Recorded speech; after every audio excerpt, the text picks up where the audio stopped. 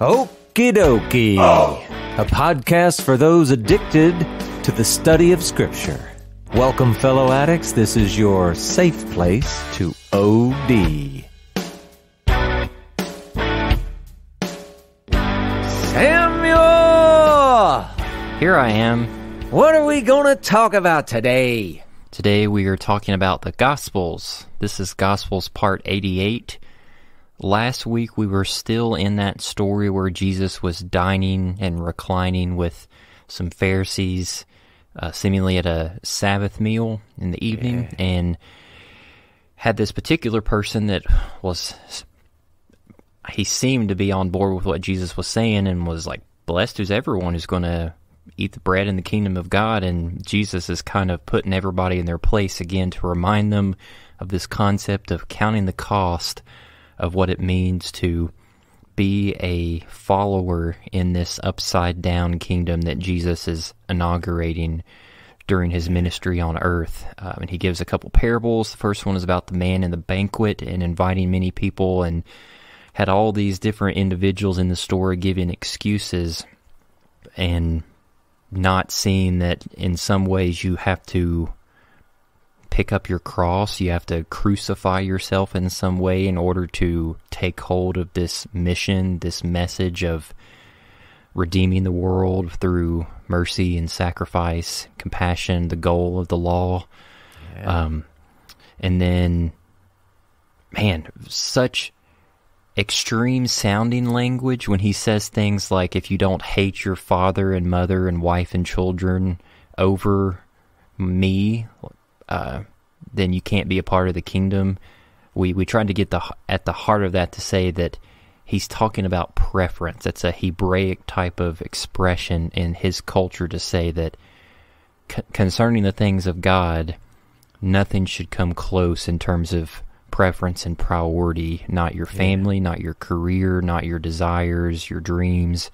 All those should be filtered through who you know God to be and what he is about each and every day of your life.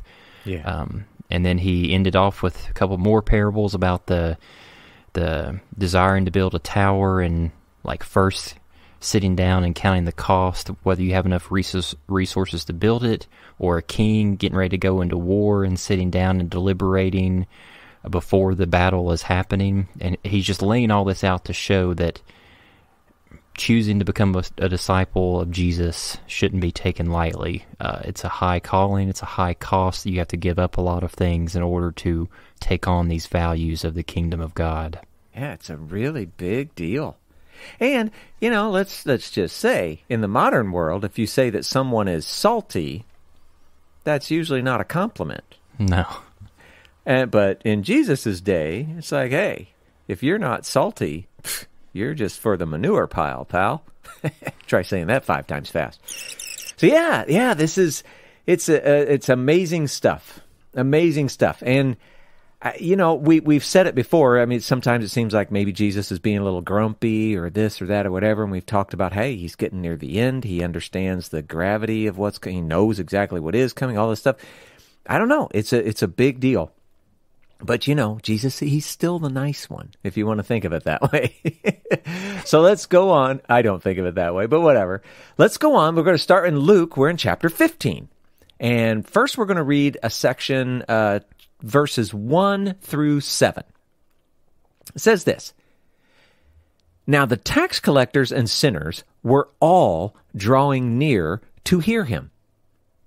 And the Pharisees and the scribes grumbled, saying, This man receives sinners and eats with them. So he told them this parable. What man of you, having 100 sheep, if he has lost one of them, does not leave the 99 in the open country and go after the one that is lost until he finds it?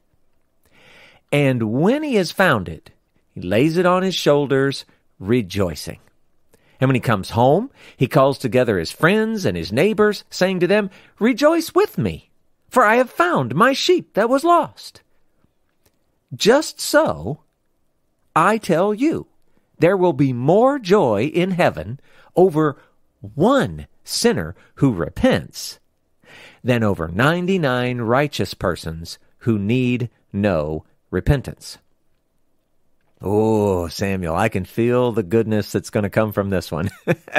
But this is one of those favorite parables. Everybody loves to talk about it. We got songs about it, all this stuff. It's all great. But let's see if we can see maybe a little deeper into this one. Let's see what we got going on. So you got some scribes and Pharisees. That's pretty normal. And they're offended. And they're offended because Jesus, he not only had sinners and tax collectors following him around, but he was willingly receiving them. And I mean, he probably ate with them and stuff. You know, he was hanging out with them. It was okay with Jesus. Now, from their perspective, the scribes and Pharisees, this is just a big eek moment. They would never do that. And they may have thought that, you know what, that makes Jesus a sinner right along with them. Now, that's obviously not a fair thing to do, but, you know, people judge people that way. They do stuff. So Jesus, he gets this and he's like, all right, you know what I'm going to do? I'm going to tell you some parables. Now, we've only read the first one. This is the one about the lost sheep. But just so you know, we got two more coming, the lost coin and the prodigal son. And they all have a common theme and message. And they all work together to drive home the point. So hopefully we're going to get all three right here in this episode today, and it'll be good. So let's go through this. So you got a shepherd, and in this case, you could say it was God. You could say it was Jesus. I don't know that it matters too awful much, but he has 100 sheep. Now, this is important. The 100 sheep represent Israel. Not Christians, Israel. Because we are back in the first century. These are Jews. Okay. Now, 99 sheep are with him. And in this case, they're actually considered to be the righteous ones. So that's the 99 sheep. And then you have one sheep that's lost, and that represents a single sinner. And now, just to say this parable is not to scale, if you know what I'm saying. Jesus isn't suggesting that 99% of Israel was righteous and only 1% was not, or something like that. No, and he's not trying to say anything about anything like that. It's just a story. He's emphasizing the importance or the value of just the one who is lost. How important they are in God's eyes. Okay? So, just had to get that out of the way. So the shepherd, this is interesting. He leaves the 99. And remember, those are the righteous who already know God's ways. They are in his fold, under his loving care, that kind of thing. And he leaves them to go search for the one. Now, again, I have to say this out loud. Nobody is suggesting that God is going to leave some unprotected, in danger, sheep without a shepherd, while he's off, searching for a lost one. Okay, that's not the point of the story. This is a parable, and we've said this in the podcast before. It's very important. The parables often have a single message. And when you try to dig too deep or try to find too many other things inside it, it can get you in trouble. So, no, he's not saying that 99% of Israel is righteous. No, he's not trying to represent God as leaving, righteous ones unprotected or whatever. It's a parable. Remember his point. It's how important or how much value there is in the lost one in God's eyes. So anyway, this shepherd, he finds the lost sheep. What that means in real life is that the sinner repents and returns, to the fold, if we could say it that way. And so the shepherd rejoices. In fact, not just him, all of his friends and neighbors rejoice with him. And in that sense, you could think of the angels, etc., whatever is in the heavenlies, right? They're joining in with God, rejoicing at one sinner who repents. So, the meaning of this parable, especially for these grumbling scribes and Pharisees, was this. Of course, Jesus was with sinners because they were the ones who needed him.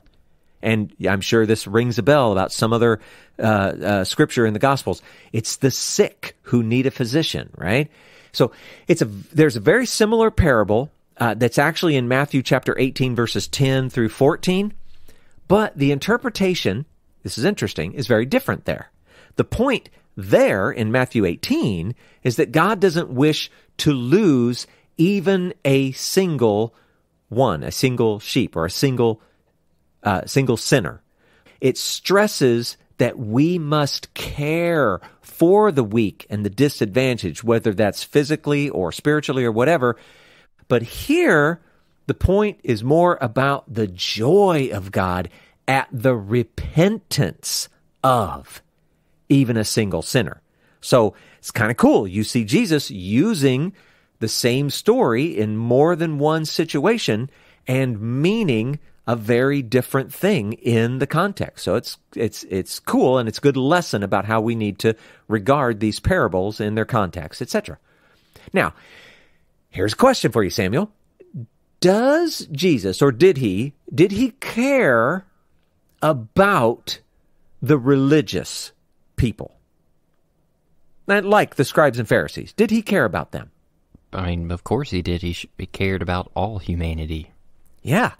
And in some ways, and if you've ever lived in a family or, I don't know, some other relationships, you might even begin to think he actually cared for them, I don't know, a lot, or maybe more than others or something. Why? Because he was always rebuking the religious leaders and the other religious. He was being nice to the sinners, but he's not. Well, Samuel, do you think he's rejecting the religious in favor of sinners? I'm kind of getting the vibe that instead he's treating them to a higher standard, maybe, and that's why he's being harder on them. Exactly, yeah. And so what we could say is that Jesus is simply acting appropriately toward each group. So you've got the religious, and they're demonstrably more righteous because they're actually, pursuing it. And they needed to be prodded and poked because they needed to, as you said, attain a higher standard. And now, they may have felt picked on. I don't know. But you know what? They needed it. That is what was appropriate for them. However, the sinners, well, they needed to be drawn in. Like for them, it was more like persuasion, attraction to repentance, to returning to God. Now, give them a little time, actually repenting and actually trying to live out their life, their call it religious life, whatever. They too would have their standard raised. And they hopefully would then have been able to accept it. The 99, that is the righteous sheep, didn't need the same kind of TLC that the one lost sheep needed. And what's really cool about that, again, the scope or the scale of this isn't correct or accurate, but if we're looking at this, we're just trying to be logical and careful. We actually see that Jesus is grouping the scribes and Pharisees together, and I would say as the 99 sheep in the story. The scribes and Pharisees in this little situation right here, they represent the already righteous ones, the ones who are already in the fold. Very interesting, and I know it's a complicated thing looking at the story, but we just need to recognize Pharisees aren't all bad guys. Scribes aren't all bad guys. And there's something valuable in what they're doing, and because they don't understand so much of the spirit or the real goal of the law. They seem to treat it too much as rules. In spite of that, they are very faithful and loyal, and there's some goodness in that, and we need to be careful not to just toss that out like it doesn't mean anything. So anyway, chew on that for a while. Yeah, that's good. That element that you're getting at with how Jesus is interacting to these two distinct groups, the Jewish leadership compared to the common people that he's interacting with, that the religious leaders are considering sinners and the low life of society. I'm getting language of Paul the Apostle in. I'm thinking there's more than one reference, but the one that came to mind is 1 Corinthians chapter 3, verse 2, where he's writing to the assembly of Corinth, and he says, I gave you milk, not solid food, for you were not yet ready for it. And then he's like rebuking them, saying like, indeed, you are still not ready. So in some ways you could say that Jesus is interacting with these sinners, quote unquote, in a milk fashion, and he's interacting with the Pharisees and the scribes in a solid food fashion. Yeah, that's good. That's a really good way to see it. I think that's exactly right. And, just to sort of carry that forward and translate it into modern church culture, Christian culture, whatever. Now, I may be offending people right now with what I'm about to say, but I'm going to say it anyway.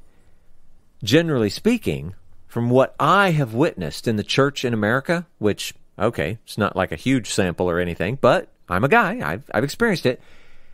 Pretty much everybody's sucking on milk bottles. That's all they got.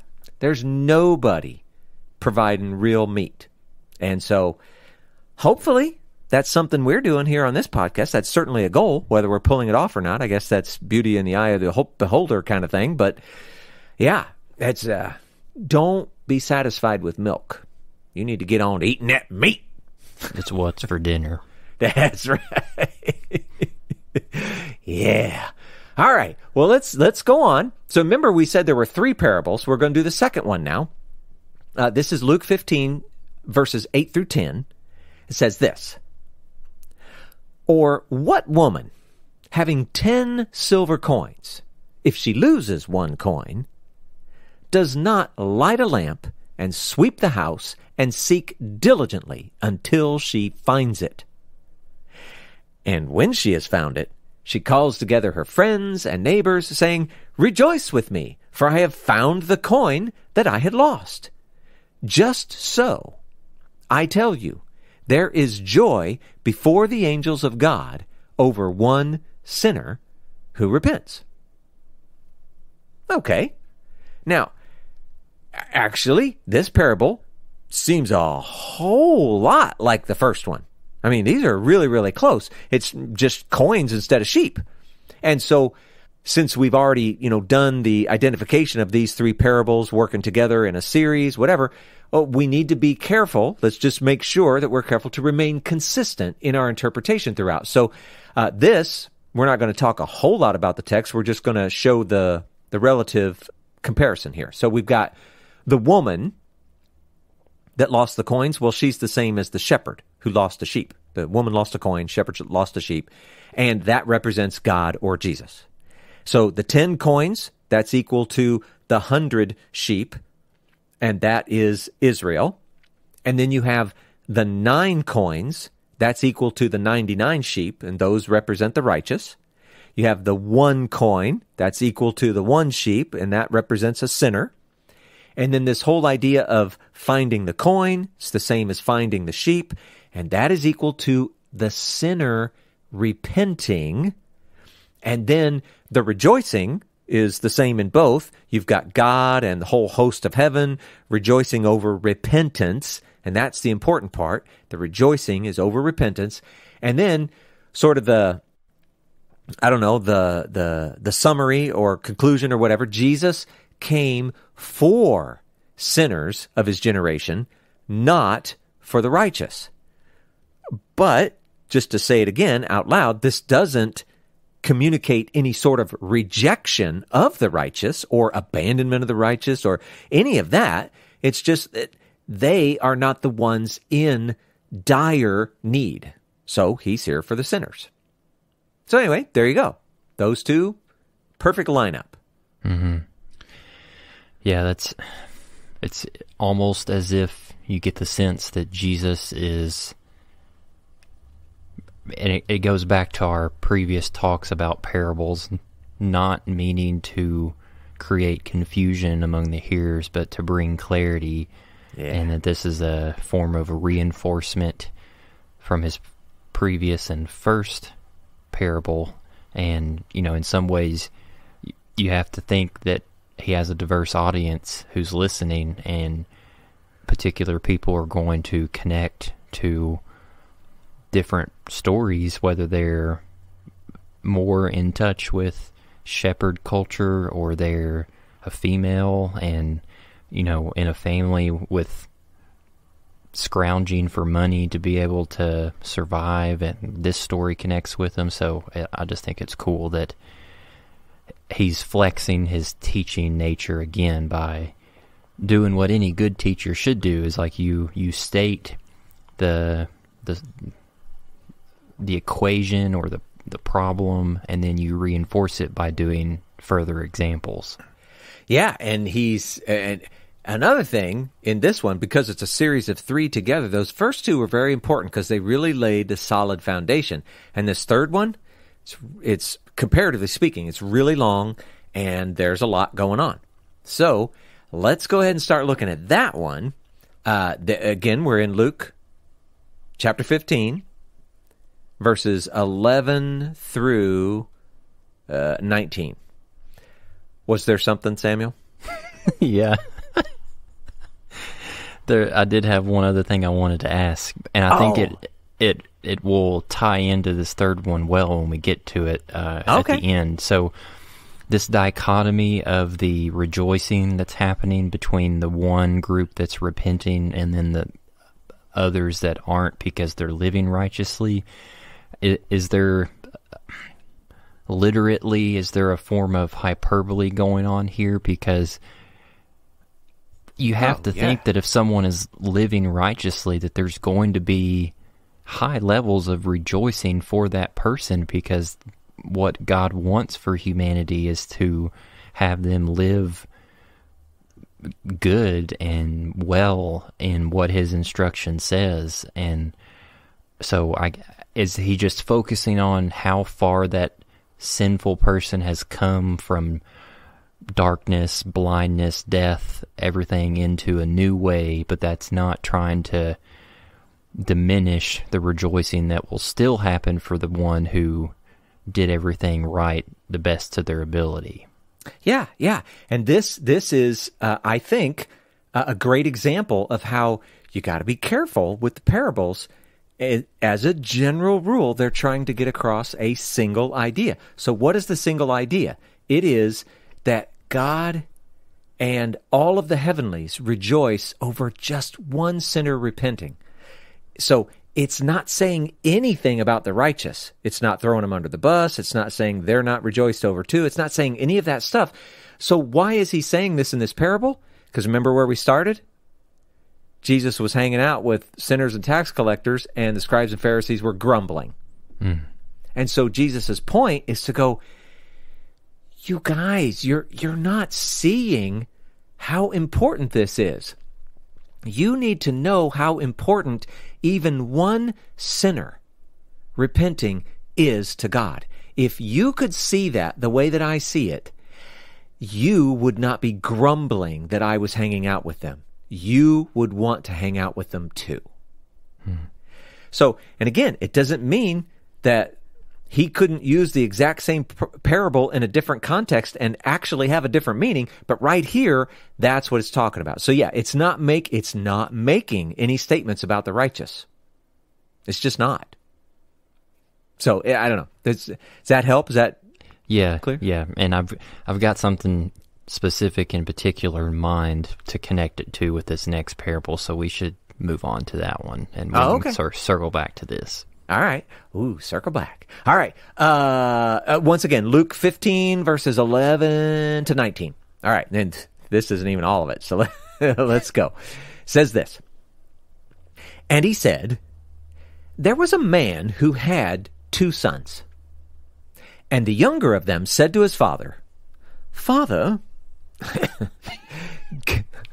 give me the share of property that is coming to me. And he divided his property between them. And not many days later, the younger son gathered all that he had and took a journey into a far country. And there he squandered his property in reckless living. And when he had spent everything, a severe famine arose in that country, and he began to be in need. So he went and hired himself out to one of the citizens of that country, who sent him into his fields to feed pigs. And he was longing to be fed with the pods that the pigs ate, and no one gave him anything. But when he came to himself, he said, 'How many of my father's hired servants have more than enough bread, but I perish here with hunger? I will arise and go to my father, and I will say to him, Father, I have sinned against heaven and before you. I am no longer worthy to be called your son. Treat me as one of your hired servants.'" Okay. Now, because you see these three connected together, this one is really easy to see how repentance is really involved in the story. But let's see what we got here. Jesus, he starts out with this long parable about a man with two sons, and it's important to keep in mind, this is the third parable. They're working together with the first two. They all make the same basic point, and that is rejoicing over repentance.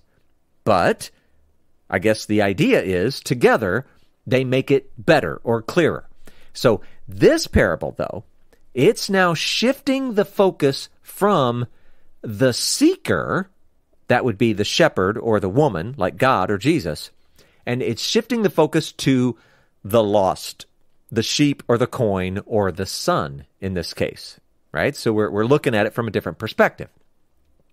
So the younger son, he appears to be what we today might call an idiot. Let's just say that. "Hey, Dad, I know you're not dead yet, but I don't want to wait. So give me my inheritance now." To which, I don't know about you, when I was growing up, that would have been met with, Yeah. right? But here's the thing. This wasn't completely and totally unheard of in the first century Jewish life. But it would have been super rare, and it usually would have been for much better reasons than what we are seeing here. Okay, there would have just been some weird special circumstance. Maybe we can't even think of one, whatever. But it would happen. A father would go ahead and distribute, the inheritance or whatever. But here, in this case, this boy, he's basically just despising his father's very life. Just despising it. And okay, rather than looking up from a pool of blood, wondering what happened,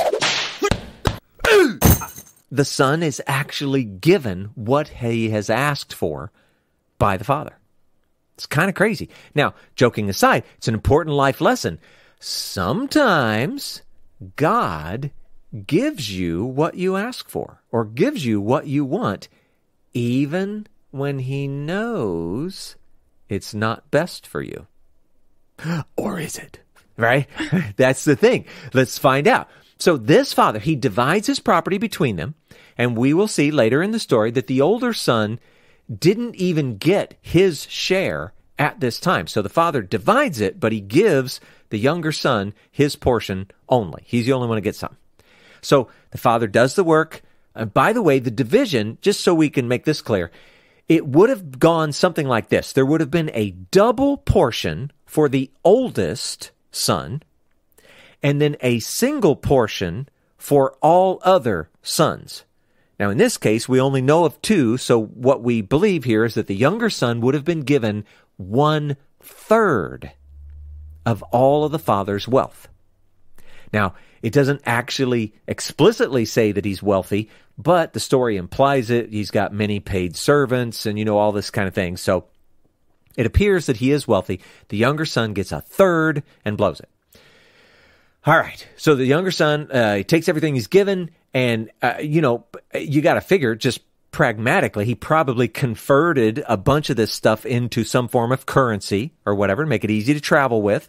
He goes far away from his father. And so when he goes far away, you might even wonder, is that really far away in distance? Is he far away in terms of culture? Is he far away in terms of character? And, okay, probably. Yes. But he blows it all. He blows it all on wasteful, reckless, useless stuff, and he's left with nothing to show for it. He has no assets, and he has no friends. Life lesson. Hope you're paying attention. It's a truly poignant picture of many people's lives in relation to God. And again, I'm doing this a lot on this episode just to say it out loud.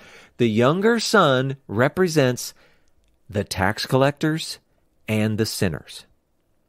Now, in a way, I'm actually not going to talk about this, but I'll just lay this down. Maybe this is like one of those little extra bonus things that people can spend time on. If you look carefully into this, you can kind of see a sly knock on the Herodians in this whole little story, and Herod Agrippa especially. That's another story for another day. I'm not going to spend any time on it. So anyway, you got this younger son. Hey, everything, goes to crap, if I can say that on my podcast. I don't know, whatever. He finds himself swine herding. So number one, he's a slave. Number two, I'm sorry. I put my numbers backwards. He's a swine herder. That's number one. He's a slave. That's number two. And he has a Gentile master. That's number three. This dude, it's like 3 strikes and you're out. He's in a bad spot. Now, from a Jewish perspective, this is like the proverbial bottom of the barrel. But hey, if you've ever talked about that, we also know there's mercy at the bottom of the barrel. And so this young man is now able to see the truth of his situation. And he's able to see that he had, in fact, brought it upon himself. And then all of a sudden, not really, but it's the way it reads, he was keenly aware of the one source of goodness in his life, and he knew he needed to return. Now, in the story, that's to his father. And he also recognized, and this is important, he recognized that he had forfeited his sonship by his decisions and actions. I hope you're hearing how this relates to, like you, an individual person, and God, as we see it in this story between this young son and his father. But he also knew, and this is another good thing, he recognized that it would be better to be in his father's care, even if it was only as a servant or a slave. At least far better than to remain in his own care. I hope you're picking up on those vibes. And just a side note, carob pods, that's probably what they were talking about when they said the pods that they were given to the pigs. They were known as food for the poor. And they were actually in and of themselves symbolic of the need for repentance. So it's kind of cool. In the story, they represent food for the poor, and that fits the story, but they also represent the symbolism for needing repentance, which also fits the story. I mean, it's good little storytelling here. That Jesus, he's quite a storyteller. Just one last thing. I've heard people talking about this parable, and they try to make this younger son out to be a kind of like a continual, conniving manipulator sort of person. And that, he was only returning because he knew that he could use his father some more, take advantage of his father some more. And I just have to say, that is diametrically opposed to the point of this parable. To understand this parable, we must see the son's actions as real repentance. Otherwise, the parable makes no sense. Now, before we go on, that was just the first part, Samuel. Thoughts, ideas, comments, something, anything? Not really any questions. Maybe just a comment to say that in the patriarchal society of first century Judaism that Jesus is painting this picture, the sons of a father, their primary purpose, their mission was to continue on the legacy of their father by their own lives. And it's almost like it feels a bit like discipleship, like imitating everything about your father that you can, and then when the father dies, you take up that cross of continuing on the family, the household, which is going to include extended family, livestock, land, etc. And for the younger son to do this, it would be a shocking moment in the story for the listeners to hear a son treat his father in that way. That's so anti-story compared to what Jewish culture is so regularly known for. Yeah. Well, there's so much in that first part that's shocking. Everything that you described, the fact that he ends up with a Gentile pig farmer and he's feeding the pigs, and then, oh my gosh, he repents. All of this. I mean, so much happened in those verses. But wait, there's more. So Luke 15, verses 20 to 24, let's go ahead and continue with this part, Samuel. And he arose and came to his father. But while he was still a long way off, his father saw him and felt compassion and ran and embraced him and kissed him. And the son said to him, Father, I have sinned against heaven and before you. I am no longer worthy to be called your son. But the father said to his servants, Bring quickly the best robe and put it on him, and put a ring on his hand and shoes on his feet, and bring the fattened calf and kill it, and let us eat and celebrate. For this my son was dead and is alive again. He was lost and is found. And they began to celebrate. It's kind of cool, right? Mm. So the son had a plan. And he carried it out. He turned from the life that he was leading, and he humbly returned to his father. This is repentance. But here's the thing. The father saw him, even while he was still a long way off, felt compassion, ran to him, embraced him, kissed him, all of that. Okay, this is forgiveness.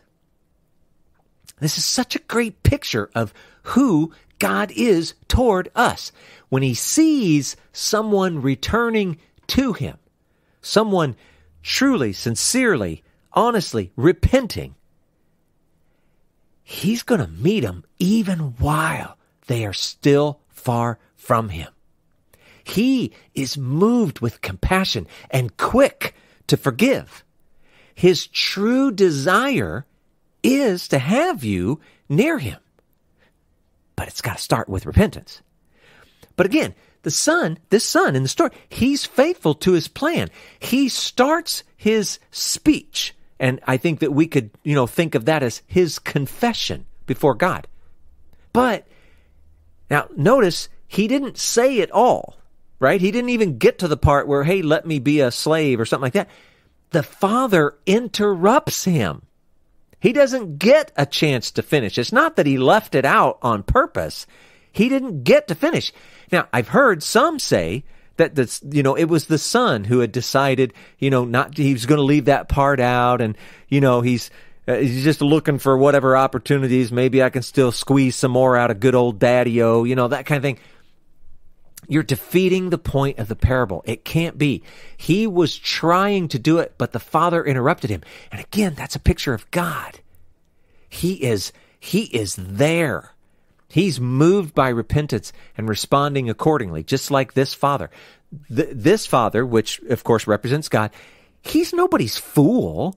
It's not like he doesn't recognize everything that's happened there, but he is quick and lavish with his forgiveness when he recognizes true repentance.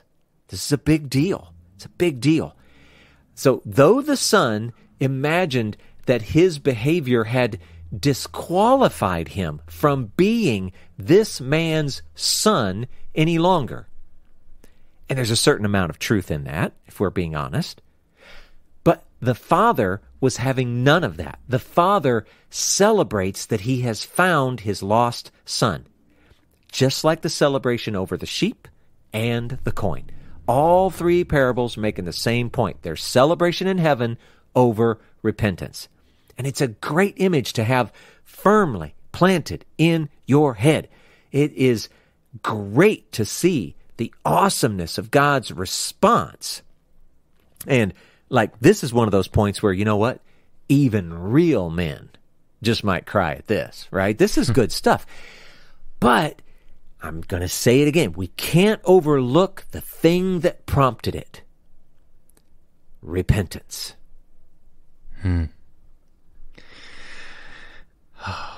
Yeah. It's good. It's so refreshing to hear these reminders about the attributes of God and how the things of the world and our tendencies to forget the story of God. It's just a humbling reminder to see his heart behind things. Yeah. And another cultural thing, people might know this, people might not. I have heard and read before that in patriarchal society, it was unheard of for the father of a house to be seen publicly running.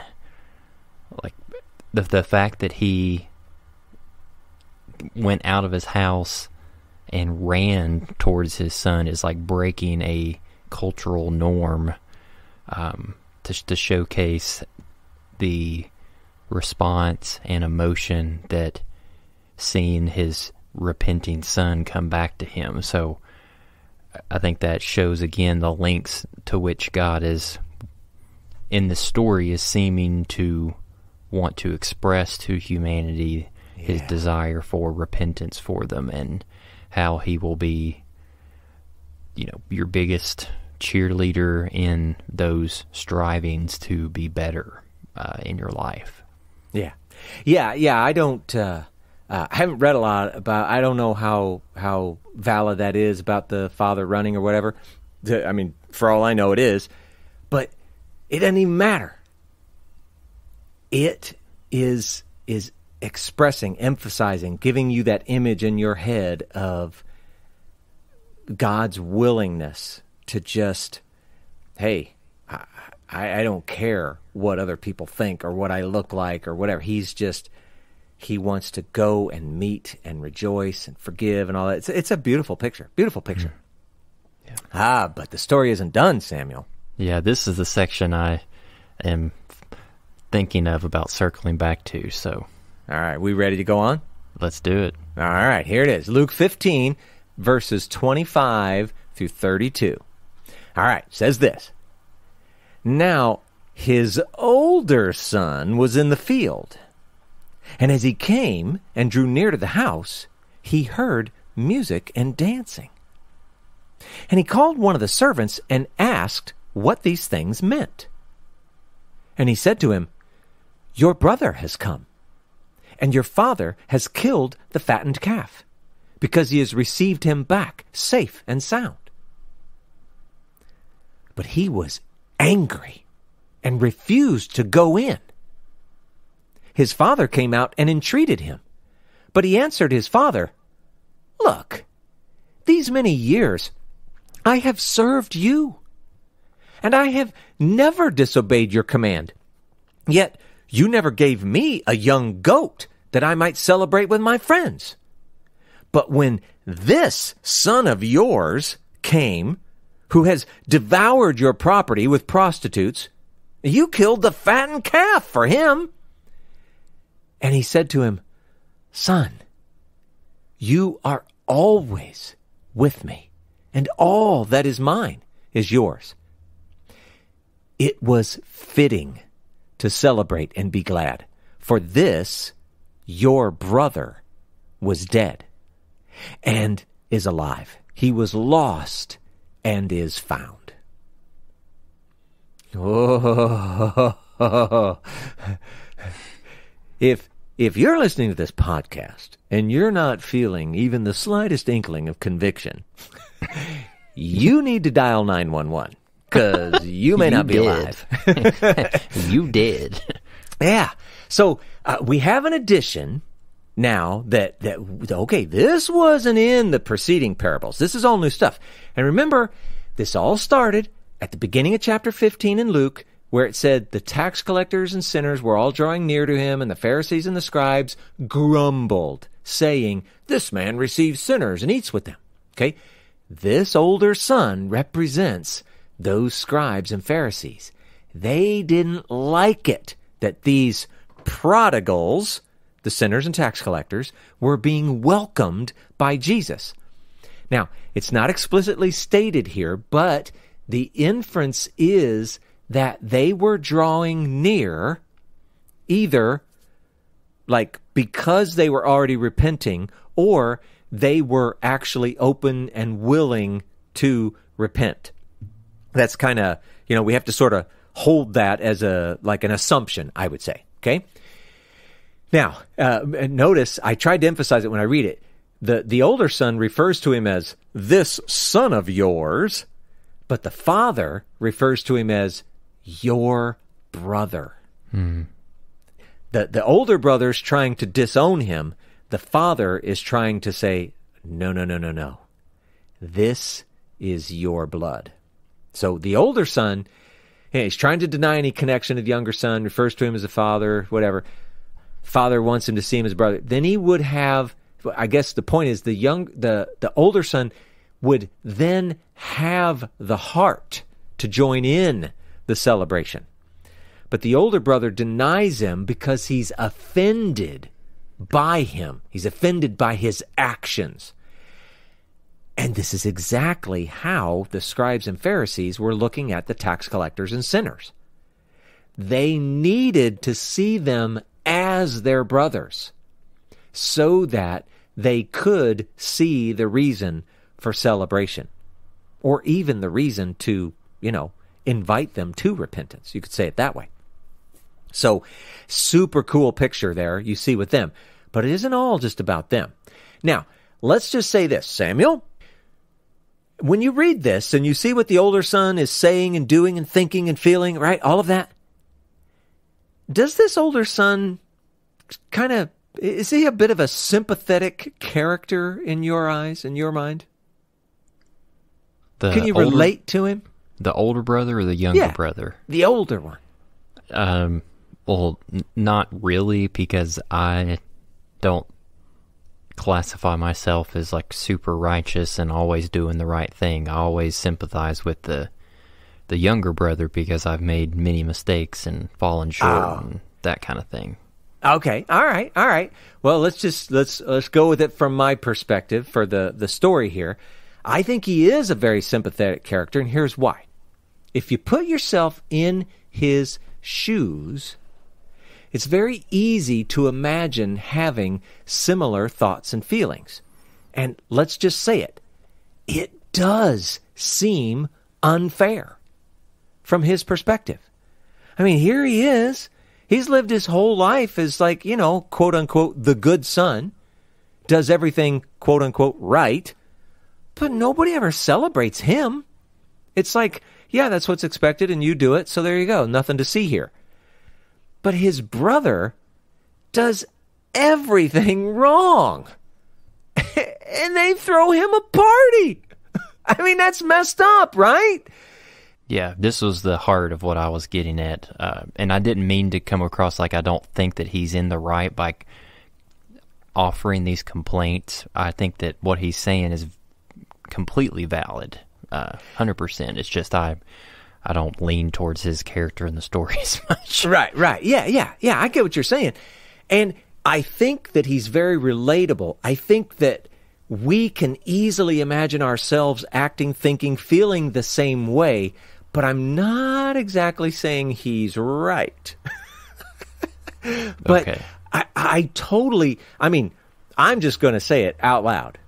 If I was in a family and there were only two of us and I was the older brother, dude, I'd be acting exactly like this guy did. It's embarrassing, but I'm sorry. That's me. It's true. But here's the thing. The older son, he's not seeing the beauty of repentance. And I guess, to be fair, who was to say that it was even real? Right? We have no real evidence here. He's just come back. That's all we know. So if we're only judging by history, history would have made him skeptical, and I think in some sense rightly so. However, again, this is a parable. And in the parable, there is no question. The repentance is completely and totally real. But this older son is unable to either see that or accept that or whatever, and therefore he can't celebrate it.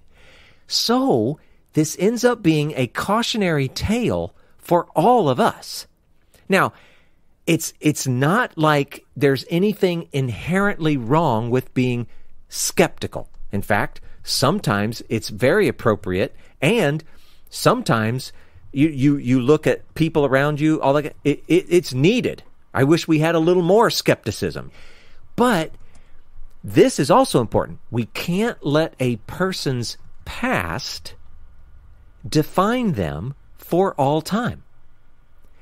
If God is willing to forgive and celebrate their new faithfulness, their new freedom, then we need to be careful not to keep them bound up by their earlier failures.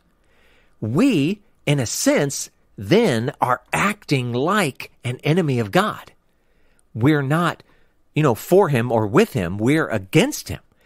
And again, the older son, I'm saying he's a very sympathetic character for many of us, but we must not be like him.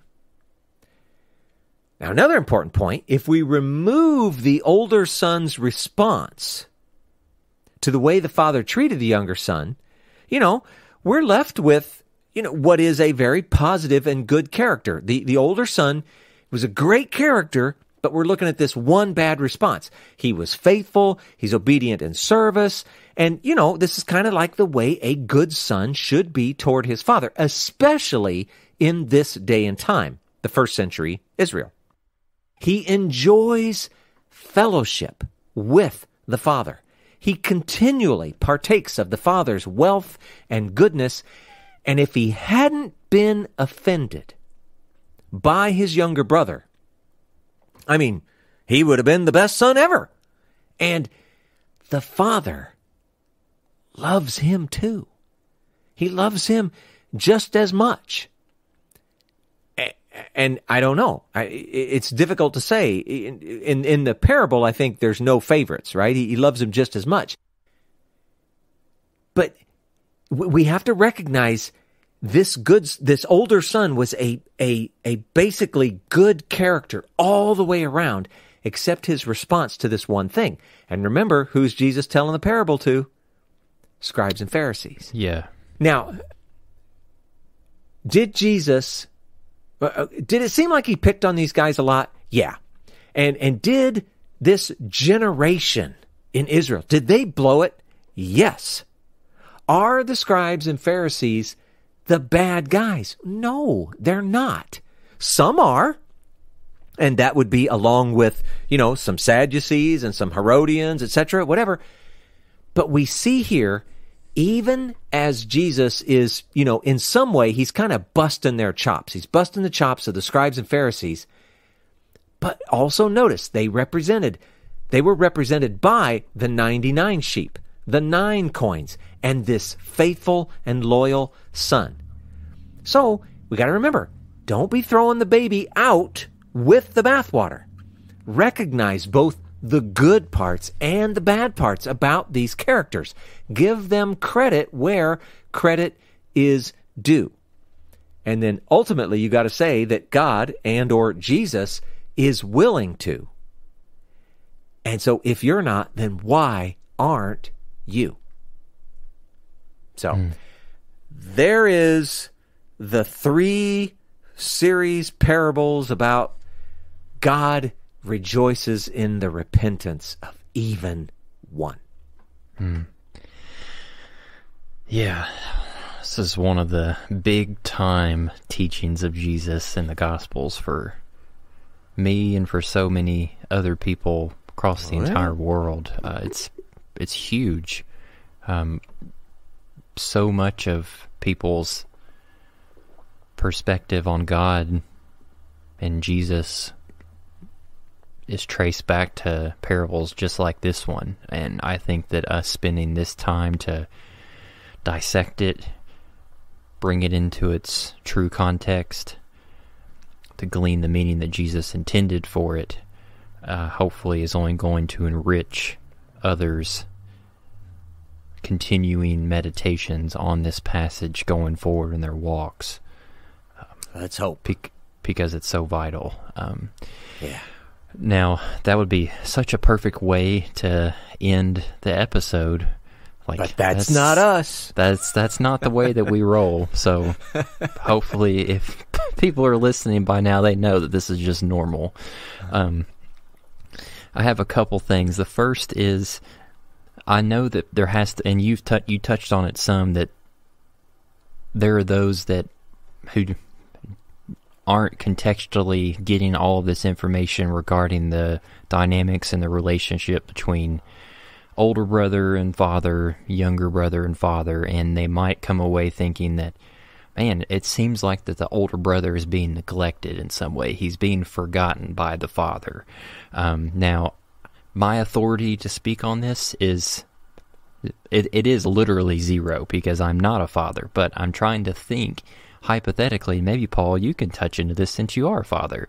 If I had two sons and one was just like a mess in life all the time, and I was constantly having to deal with them and their lives and what was going on, the choices that they were making, mistakes, everything. And then on the other side, I had this dutiful son who just like soaked up all of the attributes of life and integrity, of how to learn how to be a young man from their ability to start learning things. There would be for me as a hypothetical father, there would be this unspoken level of trust and comfort with my relationship with this older son that sometimes maybe doesn't get spoken, because you're so focused on dealing with the problem of the younger son that what needs to be said towards the older son doesn't, because you know that things are okay with them and you don't have to express that same kind of concern. Now, I'm not trying to say that God is not saying what needs to be said to the older son in this story or for humanity in general, but I'm just trying to give that picture that for those that are pursuing righteousness and like their lives, their hearts are staked to this claim, like they are unmovable and like not perfection, but nothing is going to sway them in their allegiance to God. I part of me wants to feel that God's like, they know that I got them and I know that I got them, and so I'm going to devote my attention to those that are farther off to try to bring them in, while this person is continuing to follow me, and like we have one another's back. So I'm going to stop talking for just a moment and let you react to that. Well, just in response to this particular thing, it is a sad, sad truth of parenting. The squeaky wheel gets the grease. But I can tell you that there is a continual source of joy in the children who aren't trouble, who aren't problems, who are really, like you call it, like the dutiful son, or that kind of thing. And the relationship is very different, and it is understandable how the ones who never cause any trouble might feel like, gosh, you're not really celebrating me. And it's because there is no explicit or like distinct moment when those things are going on. But trust me, as a father, there is celebration going on all the time. and it's sad that it doesn't get expressed more or whatever. And you end up spending your effort and your focus, etc., on the trouble spots, because you don't want to lose one. And you'll see, you're going to be a father, and you're going to, hopefully you'll just have all good kids. What do I know? But you will see that you don't want to lose any of them. And so it's what you end up doing. But yeah, it's just a sad truth. Yeah. And maybe this is an example of one of those Kol V'Chomer, the Hebraic, how much more. Oftentimes we take our dynamics with our earthly, temporal relationships with our parents, our fathers, our mothers, and then we try to superimpose that on how God operates. And I mean, there are similarities there, but it should showcase, like, if there is celebration that goes on with a father towards his son and it's imperfect and it doesn't always happen the way that it needs to, like, how much more is God in heaven, in the spiritual realm, like, truly and perfectly doing that, carrying that out, even if we're not able to comprehend it and experience it in, day-to-day life in any given moment. Like, it's a theoretical thing to think about, that technically God is so much better than an earthly father in his capability to carry out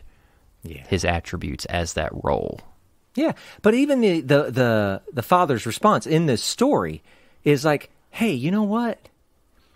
We actually have a real ongoing relationship. We're like sharing in all of the richness and goodness all the time.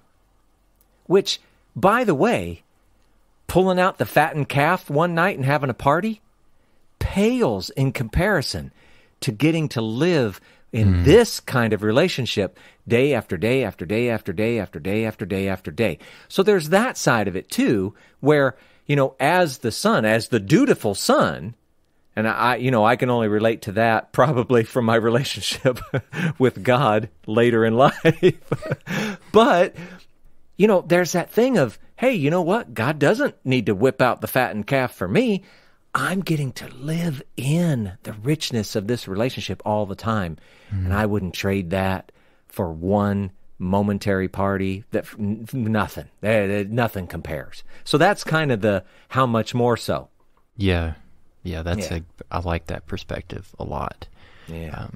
Yeah. So that hopefully taking the time to give that some space and let it breathe helps cement that dynamic in the story even more. Now, the second thing, it struck me so much, you pointing out in the text how the older brother calls the younger brother, this son of yours, and how the father responds by saying, like, this is your brother.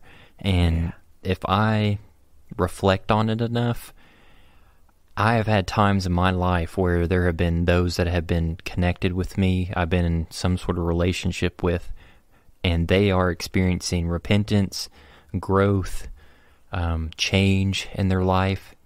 And instead of celebrating, like in this story, what the father is wanting for the older son to do, you know what I've responded with at times? I've been jealous.